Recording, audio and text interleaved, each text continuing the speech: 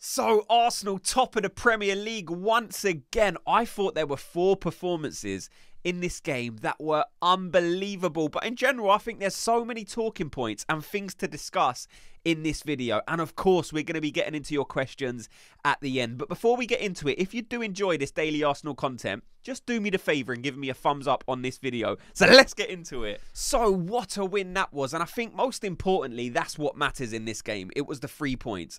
I think it was a good game without being glamorous. I mean, let me know your thoughts on it. There's been some complaints after the game that I'm seeing online and in the comment section of people maybe not thinking we went after Luton in a way that maybe we was capable of doing. And I understand. But, you know, you're not going to blow every single team out of the water every time you play them. And let's not forget, this was a team that was heavily rotated. And I think that brought some good things. You know, we saw some good performances, maybe a couple of performances that we can discuss, and I want to hear your thoughts and opinions on. But all in all, I think 2-0 against Luton with a heavily rotated squad is a good result. Now, I want to start on how I think the players performed, because like I said, I thought there were 4 players who in my eyes were incredible. And I think one of them maybe went slightly under the radar. So we're going to start with who I first thought was brilliant from defence. I mean, Gabriel and Saliba, I'm not counting them in this 4. Of course they're brilliant. They're always brilliant. But I think 4 people from this game really stood out. And I want to start with Ben White, because Ben White was incredible. Very, very good defensively. The way he was getting forward, the skills that he had on display last night, well, unlike anything I've ever seen from Ben White. You know, for some reason in this game, he decided to be a bit more adventurous, maybe. There was times where he was playing in the number 10 position. And that one move in particular where he kind of sent the guy to the chip shop, spin the other way, and sort of set someone in. So I just thought Ben White shone in this game in terms of someone from our defence. Ben White, very, very good. Again, Martin Odegaard absolutely controlled the game. Everything Arsenal done in this game went through Martin Odegaard. He was a guy playing with confidence, a guy playing with flair. There's not much better players to watch than Martin Odegaard when he's in one of them moods that he was in last night. Martin Odegaard was incredible. And then a player who I actually think had a surprisingly good game, but I think it's gone under the radar, because when I'm looking at most other media channels and people ranking these players, they always had him lower than most other people. And I think Leandro Trossard actually shone in this game. Let me know your thoughts if you saw it as well, but I actually thought Trossard played very good. The tight ability this guy has, you know, he never got caught in possession really. He kept spinning his man. He never lost the ball. He was sort of pretending to go one way, spinning off and then laying off the ball. I just thought he had a really understated performance in a role that's usually isolated for Arsenal. Now, Zinchenko in this game probably helped with our left winger. We've mentioned it many times on this channel that when we play Kiwi or Tomiyasu in that left back position, maybe our left winger is slightly more isolated. And I think when Zinchenko does push up into midfield, it usually affects our left wing position, and it usually ends up with, it's usually Martinelli out there having a good game and just having more of the ball. And I think we saw that in this game. Was it the fact that Zinchenko was playing? I don't know. But I think Trossard, or whoever was on our left wing, was brought into this game a lot more. And I think he had a very good game. I think Trossard was brilliant. But the man of the match, and I'm so happy he got man of the match, because when I was watching it, I was thinking, you know, am I the only one who's seeing this? Or are other people appreciating the performance of Emile Smith Rowe? Because it wasn't only what he was doing going forward, but the desire he had to get back at time. I think there was one instance when it was, let me know, was it Andrew Townsend in our box? And Emile Smith Rowe slid in, won the ball, and then started the next Arsenal attack. And of course, it wasn't just that. It's when he won the ball back, played it to Odegaard, who laid it off to Havertz and created the first goal. Emile Smith Rowe was involved in both goals. You know, the way he blasted down the left wing, cut in, and then sort of laid the ball across. I hope he got the assist for that. I'm not sure how that exactly works. But Emile Smith Rowe was brilliant in this game. And I think he's really staked the claim now. You know, we said in the pre-match video that Emile Smith Rowe deserves to start this game, because he's not going to have many more opportunities to show that he does have a future at Arsenal. So I'm so glad that not only he started this game, but he played to such a level that he won man of the match, and other people are appreciating his performances. I really like Emile Smith Rowe. It's going to be hard for him to break into this team in terms of starting 11. But I think as an option off the bench, Emile Smith Rowe is brilliant. I hope we hold on to him. You know, there's been a lot of talk about selling Emile Smith Rowe. Maybe I've been guilty of it in the past, because it's difficult to say we need to keep a player when we're not seeing him play. We're not actually seeing what he can offer.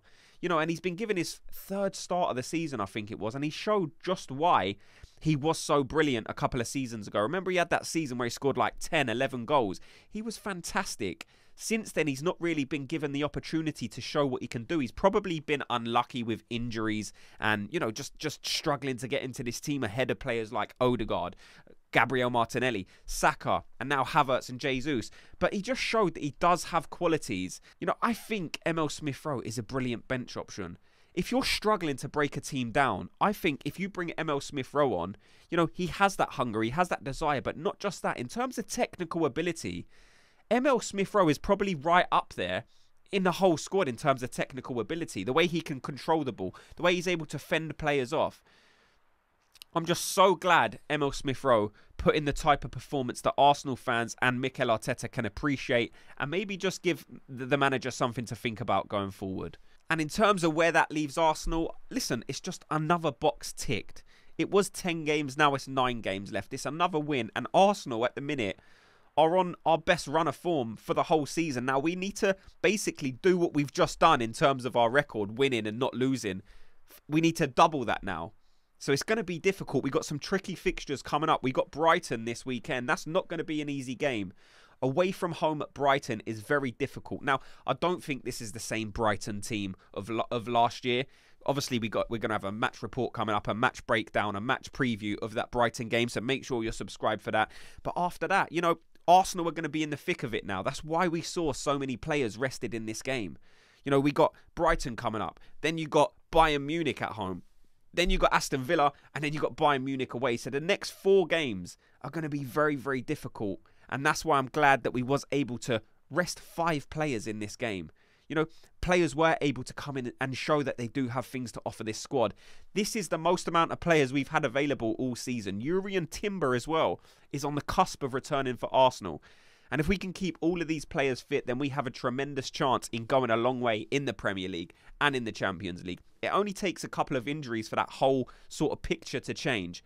Obviously, I hope it doesn't happen, but we're looking in good shape at the minute. But let me know your thoughts on the game. What did you think? Who were your favourite performers? Like I said, I pinpointed those 4 because I think they had a fantastic game. And now if we're looking at the title race, Man City beat Aston Villa, which was a bit of a shame, because that was one of the games that I marked down as, you know, being one of Man City's more difficult games. They haven't got too many more difficult games now, and that's the thing that Arsenal are going to struggle with.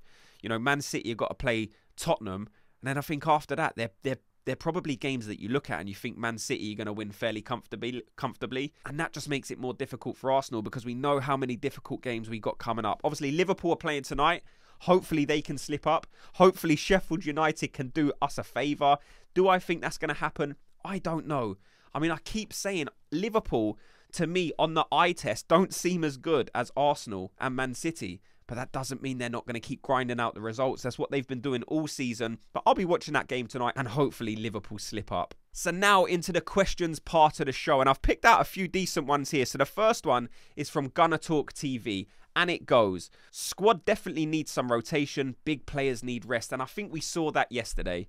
You know, 5 switches, 5 players come in, and I think those players now are rested for those games going forward. So that's definitely a bonus, and it just shows that Arsenal do have the squad to be able to rotate. Now, we're not going to be able to do that against every team, but I liked what I saw yesterday. The second one was from 73 Whites, and it was Saka needs a rest. Lot of big games coming. Use the squad, and I think we definitely saw that yesterday. Saka wasn't even in the squad. Now, I don't think it's an injury concern that we should be worried about, but, you know, it just shows that when we don't have Saka, we are still able to win games. Now, of course, I'd prefer to see Saka on the team sheet and Saka on the pitch. But, you know, it's good that Saka got that rest going into this game against Brighton. Hopefully, he will be in the squad for that. I don't know if you necessarily start him. Maybe that was Mikel Arteta's thinking, you know, I'll give you this game off and then I'll bring you back in for the Brighton squad. But I'll be looking out for Saka in that next game for sure. And the final question was from Frank Adonis, and it goes, we're going to win every game in the league. And listen, if that happens, Arsenal will win the Premier League. But like I said, it's going to be difficult. We've got some difficult fixtures coming up. I wish I could share your optimism in thinking Arsenal are going to win every single game. I do think there may be a draw in there, maybe 2 draws in there. Is that going to be enough to win the league? I don't know. We're just going to have to see how the fixtures affect these other teams. But that is it for today's show. Thanks so much to everyone for watching and listening. Let me know your thoughts on everything you've heard in this video. Let me know your thoughts on the game. And like I said, before you leave, just do me the favor of giving me a thumbs up on this video. So just like and subscribe, and I'll speak to you all in tomorrow's video. Gooners, have a good day.